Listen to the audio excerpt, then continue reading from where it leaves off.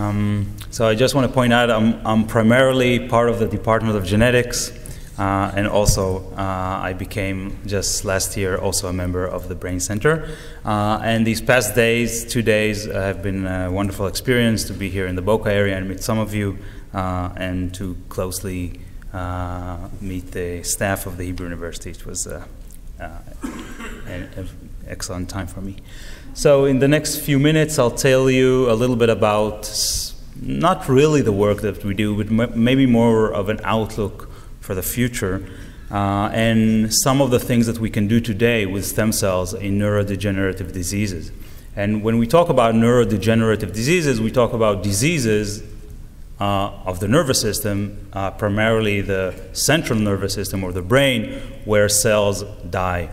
Most notably, Alzheimer's, Parkinson's, and I'll introduce you to another disease that we're working on, Huntington's disease.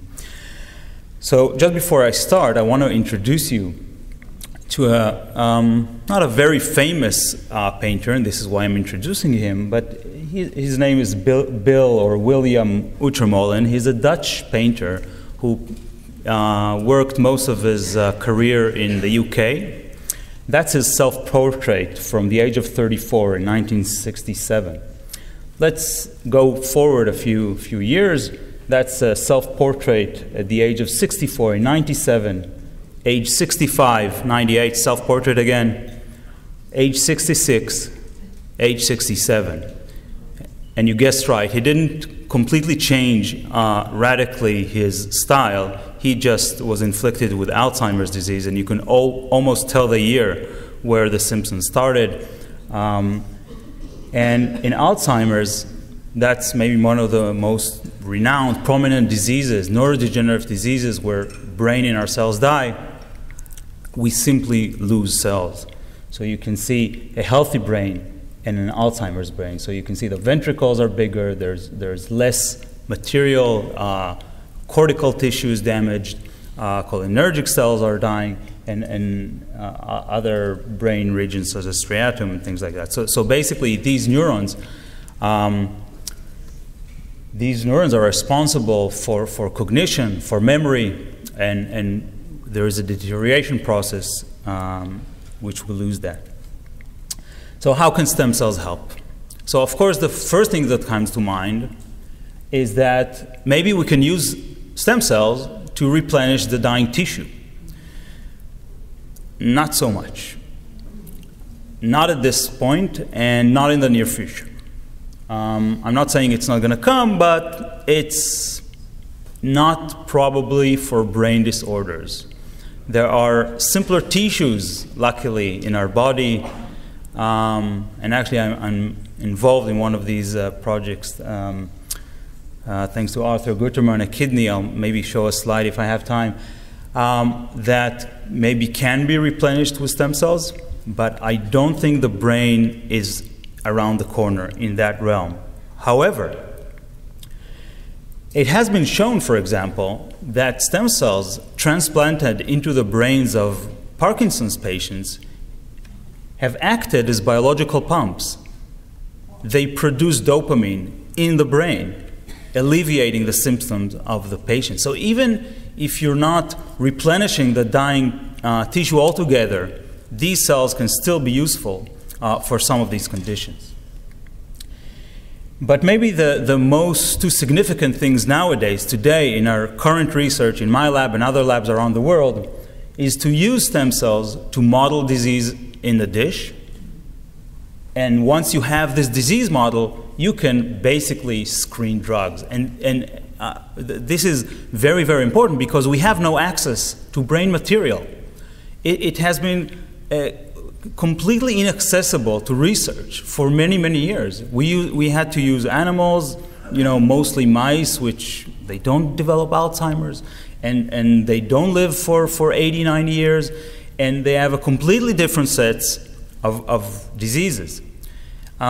Even if you have those rare cases where you have brain biopsy from autopsy or even from a living person, these neurons do not divide. So we don't have human brain tissue to work on. stem cells provide this rare tissue for us. So we can now take embryonic stem cells, or what we call pluripotent stem cells, I'll tell you a little bit about it, differentiate these cells into neurons and generate human-relevant disease models.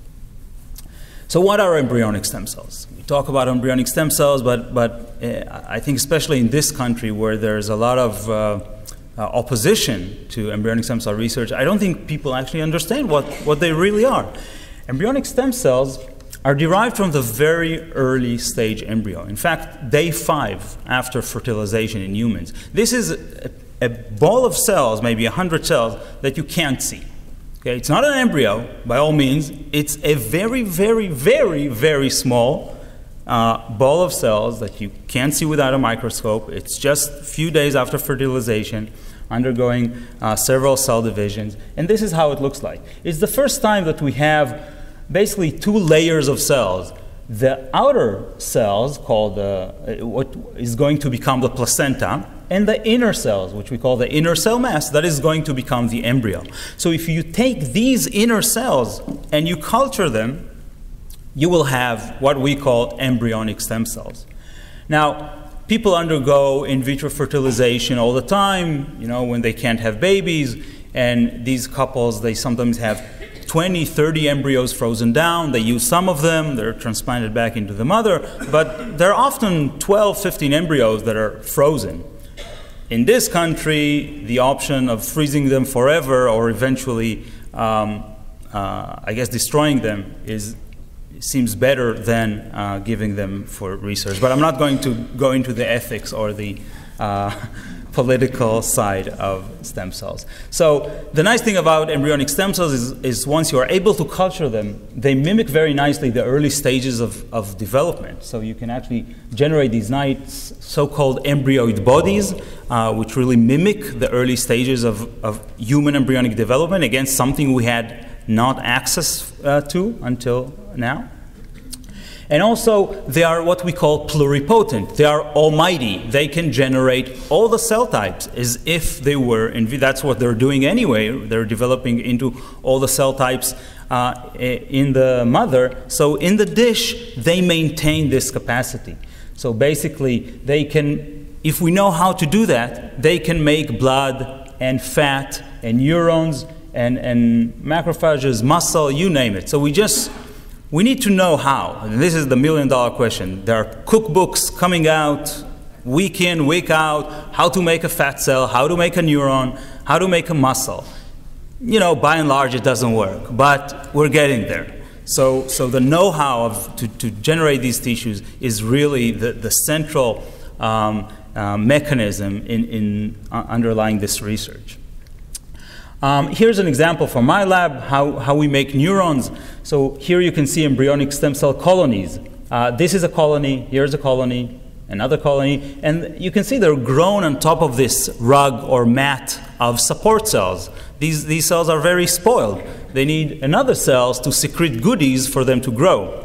So we grow them on these support cells, and then once you take the mat underneath them, they start to differentiate. They start to make these embryoid bodies like I showed you earlier, and then you can reculture these embryoid bodies and you can start to see neurons emanating away.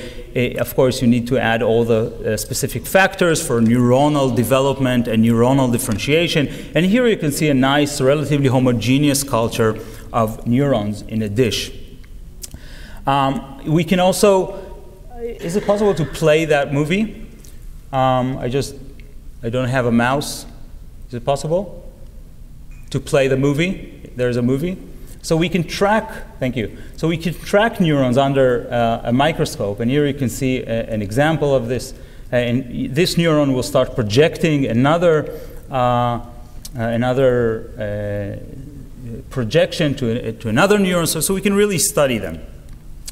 Another example is muscle development. So, and again, if you can play this movie, this is something that the cells do spontaneously. If you give them the right conditions, they can start to form these beating foci. So just click on it, it'll start Yeah, so you can see like these beating hearts in a dish, spontaneous beating of heart tissue.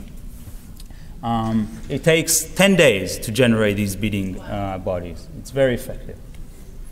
But it turns out there's another way of generating pluripotent stem cells, or embryonic-like stem cells. Instead of taking embryos, we can actually nowadays take mature cells and reprogram them to become embryonic-like stem cells, pluripotent stem cells. So this ingenious technology was developed less than 10 years ago by a Japanese researcher, already got the Nobel Prize 2 years ago for this. This is changing the world of research, of world of medicine. The first clinical trials just taking place in Japan. I think it's too early, but I'm just mentioning that. And it turns out it's very simple. We can just take these 3 or 4 proteins. I can take a simple skin biopsy from any one of you, or even pluck a hair, take the cells from the root of the hair, stick in these 4 proteins, and in a matter of 2 to 3 weeks, generate these almighty stem cells. So this is very efficient, very effective, and it's really changing how we can do that. So basically, any skin biopsy can be used. This is now commonly used in medical centers around the world. We can take these 3, 4 factors and generate stem cells. And now we can take these stem cells and generate whatever we want to. So one example from my lab, we're working on Huntington's disease, and the reason we didn't start with complex diseases such as Alzheimer or Parkinson's, which we really want to go to in the future, was they're just too complex. We wanted to start with something with a genetic basis. There's a very strong, in fact, 100% genetic basis to Huntington's disease. The gene has been recognized. If you carry this mutation, you will become sick, 100%. If you don't die from car accident or something. But this is, the penetrance is 100%. So we have cells that we received from Huntington's disease patients, and just by the way, Huntington's disease manifests at quite similarly to other neurodegenerative diseases where certain cells in our brain die. In this case, in the striatum, and it's mostly motor neurons. So the first symptoms are actually involuntary movement, hard to walk, things like that. But eventually cognitive and death. So here you can see the stem cell colonies. And we also have human embryonic stem cells derived from embryos that carry the mutations. So we have both systems at the same time. So I think this is also very powerful. And we can generate neurons from these stem cells. And not only that, we can generate the correct type of neuron that is affected in the disease. So now we have a disease model in a dish where we can start studying, exploring, and finding the biology, and of course maybe doing drug screens and things like that. Another thing that this is really a few months old, came out from the lab of Knoblich, so I'm just citing someone else. There is a way nowadays, and we've reproduced it, to generate mini brains, brain organoids. So this is a cerebral tissue generated in a lab. It's about 0.5 millimeter big, but it's got all the layered structure of a real brain. It's really very impressive. So just to end, one of the major problems is neurodegenerative are late onset. They sometimes start at the age of 70 or 60 or 50. How come we can actually generate models in a dish in a couple of months?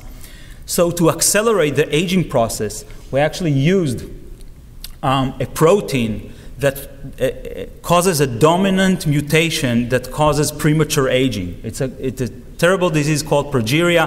The lifespans of these kids is 12 to 15 years, and they look very old already at the age of 7 or 8. It's terrible. But the gene, the protein responsible for the disease has been identified, and when you express it inside cells, you can expedite their aging process. So we've done it, and here you can see the healthy cells, here you can see cells expressing this progerin, and we did that actually with our Huntington neurons, and now we have aged Huntington neurons where we can screen drugs. This is just a slide from a first drug screen that we've done, and we have some compounds that we believe will be tested in the near future. So with this, I'll end. I just want to, one last slide for Arthur. He's supported something that otherwise we would not have done in my lab, and this is something that is very dear to me, kidney. So kidney stem cells, there is no such field as kidney stem cells because the stem cells from the kidney were not really had been identified, and our goal was to generate kidney stem cells where we would be able to make different types of kidney cells from stem cells. So together with Professor Benny Deckel in Sheba Medical School, we did reprogramming of kidney cells to kidney stem cells using one of those factors I mentioned, and actually these cells can proliferate, and recently we also show that they can actually make kidney structures in vivo in an animal model. So again, this work could not have been achieved without members of my lab, without support, and thank you very much, and of course I'll be happy to take questions.